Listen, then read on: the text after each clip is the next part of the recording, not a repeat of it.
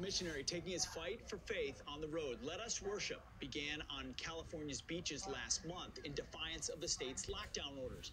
Now it's spreading to Portland, where the movement saw their largest gathering yet. The organizer working to bring a message of hope to cities rocked by violence. He joins me now with more.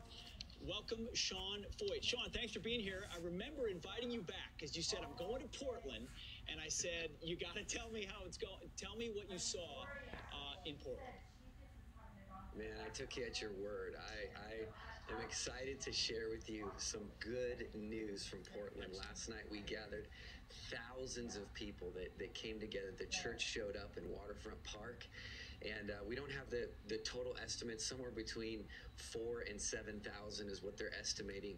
And we gathered together, white, black, Hispanic. We came, we released our song of hope over this city.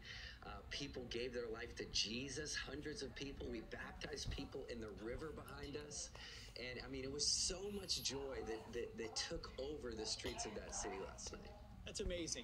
And it's twofold. I mean, first and foremost, the message of Jesus Christ and the salvation message and the things that are central to what you do. But you've also been calling for pastors to get politically involved. In Portland, we've seen riots and violence. There's been lockdowns. The church has been treated in a very different way than riots. What was your message to the group about that as well? Because I presume you were in defiance of some lockdown order with this event. Well, our tagline for last night was Riots to Revival, which we're also carrying with us into Seattle tonight. And we just believe that the church has the ability to change the narrative. You know, all of America has just seen these buildings burning, and they've seen this destruction and this violence.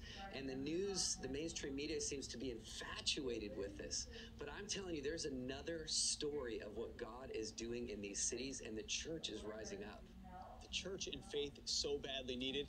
Sean, my producers told me not to make any more impromptu invites, so I can't promise, but I have a feeling we will hear from you again, because this feels like the beginning of a movement and something very big. Sean, thank you so much for what you're doing for faith and to get politically involved, which is what we need more people of faith doing. Sean Feucht, thank you so much. Good luck in Seattle. Thank you. Appreciate it. Thank you.